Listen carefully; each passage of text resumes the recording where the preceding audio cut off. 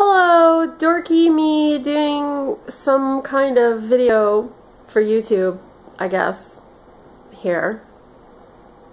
I'm not very good at this. So a couple people thought that I should play around on YouTube. So here I am. This is going to be short because I don't know what I'm talking about or what I'm going to talk about, really. So here goes.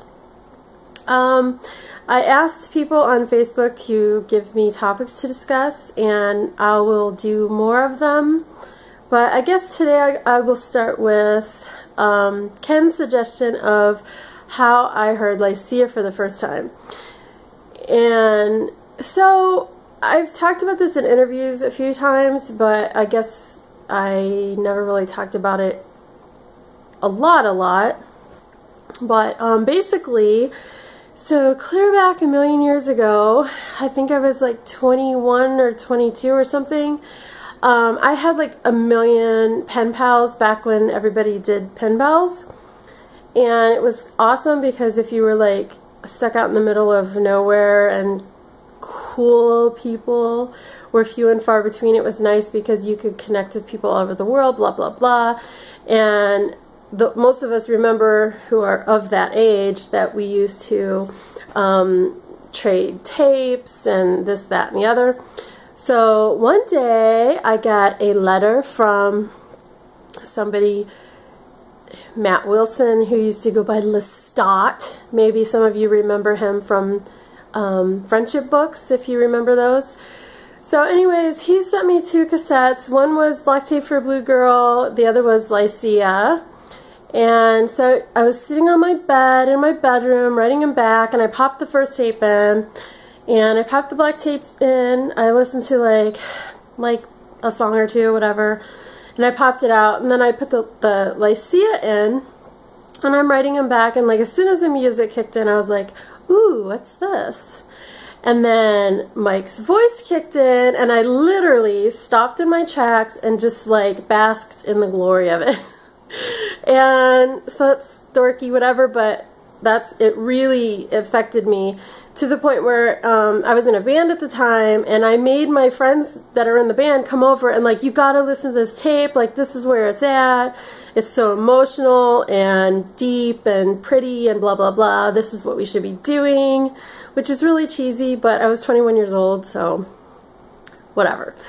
And so I was obsessed with finding out who this person was. So I wrote back Matt, and I was like, who is this guy? Do you have an address? Because I had a dubbed cassette, so it didn't have an address on it. So he didn't know. And it was funny because I had to wait for him to respond, and then he didn't know. But he gave me Project's address. So I wrote to Project, and I actually got a handwritten letter from Sam with Mike's address, and I remember in the letter he even said, if you don't have his address, this means that you have a dubbed copy of the cassette. Hardy har har, which now I know is like pretty awful. But I never would have heard of Lycia probably for a long time otherwise, because nobody I knew in the area knew who they were, and being out in the middle of like rural Ohio, it wasn't exactly easy to come by cool music. So anyways, got Mike's address, sent him a letter. And I have the letter because years later, after we got married, Sam and Lisa sent us that original letter. Okay, backtrack. The letter that I sent to Sam asking for Mike's address, he sent that to us framed as a wedding gift, which how he even still had that is mind-boggling. But that's really, really cool. So anyways, so I wrote Mike this letter, and like we kept all of our letters that we wrote back and forth, and they're so like, Mike's were normal. Like, Mike's were normal. He's very stoic and, like, normal. Mine were, like, so dumb and, like, fangirl and, like, oh, woe is me, like, my life is horrible. So, like, the fact that he even wrote me back at all is hilarious, but whatever, blah, blah, blah. So, we started writing to each other, and since I was in this band at the time, I sent him demos of my band. And he was like, oh, you should come sing on like these 2 songs. I've always wanted a female vocalist, blah, blah, blah. So I flew out to Arizona. I sang on Nimble and Surrender. And of course, by that time we were kind of like all like into each other or whatever. So you know, it was more than just me coming out to sing vocals on a couple songs.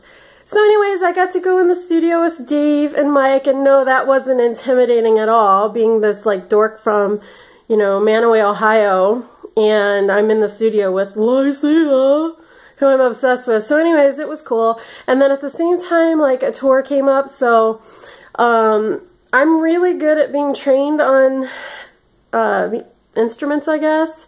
Like, I can ape things pretty well.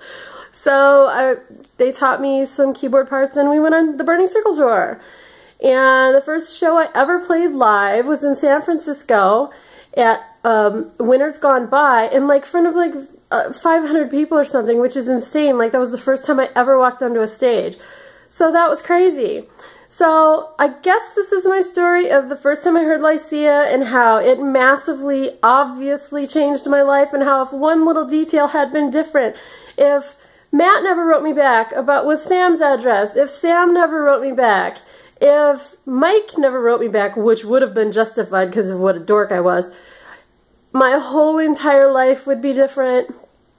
Mike and I would have never been together. Dirk would not be here. So anyways, that's my story of the first time I heard Lycia and how it subsequently changed my life.